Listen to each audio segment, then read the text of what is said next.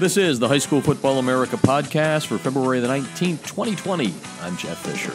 Well, had a lot of fun yesterday doing what I do right around this time every year, which is update the all-time coaching wins list. And as you look at the story on highschoolfootballamerica.com, you'll see lots of movement on the all-time coaching wins list after the 2019 season. And there's a lot of milestones ahead in the 2020 high school football season.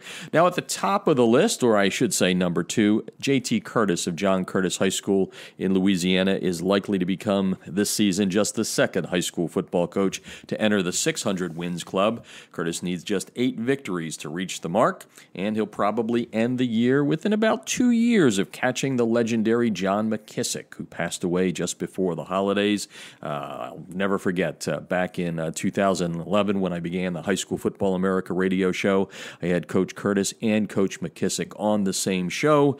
Go back into our archives at highschoolfootballamerica.com to listen to that one. That is a very, very good one. Now, right below Curtis at number 3 is Hampton High School's Mike Smith out of Virginia, who is just 4 victories away from reaching the 500 win club in 2020, and we wish Coach Smith all the luck in the world. Moving up from number 5 in 2019 to number 4 heading into 2020 is St. Mary's Springs head coach Robert Highland out of Wisconsin, and he's proving that age doesn't matter. Highland directed SMS to its 9th overall title and 3rd straight during the 2019 season. Now, some other coaches on the all-time wins list won titles in 2019, showing age doesn't matter when it comes to state titles. Philip Haywood of Belfry in Kentucky won a state championship. Jim Roth of Southern Columbia out of Pennsylvania, also a state champ.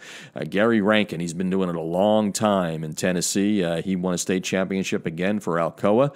Jim Hightower of St. Thomas More in Louisiana, and Tom Knotts of Dutch Fork in South Carolina, all picking up state championship victories while being on the all-time wins list. Now, Knott's state championship game was quite an interesting one as he matched wits with Dorman's Dave Gutshaw, who joined the 400 Club win club last year, early in the year. In addition to Gutshaw, 3 other coaches entered the 400 Wins Club last year. Randy Allen of Highland Park in Texas ended the season with 403 victories.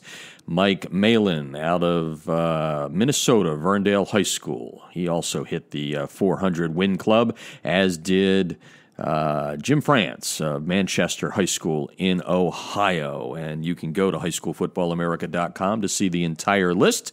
It goes down through 374 victories. You can see who's closing in on the 400 win club this year. Just a spectacular list. Just to go back to the top to let you know what J.T. Curtis's record is. And it's incredible when you listen to the podcast I did with him.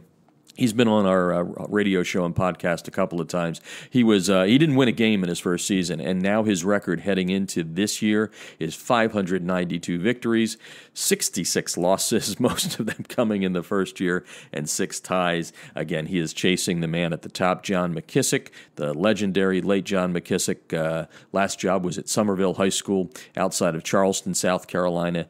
Coach McKissick, 621 victories, 156 defeats, and 13 ties. So check out the story at highschoolfootballamerica.com, and that will do it for today's High School Football America podcast. I'm Jeff Fisher. I'll talk to you tomorrow.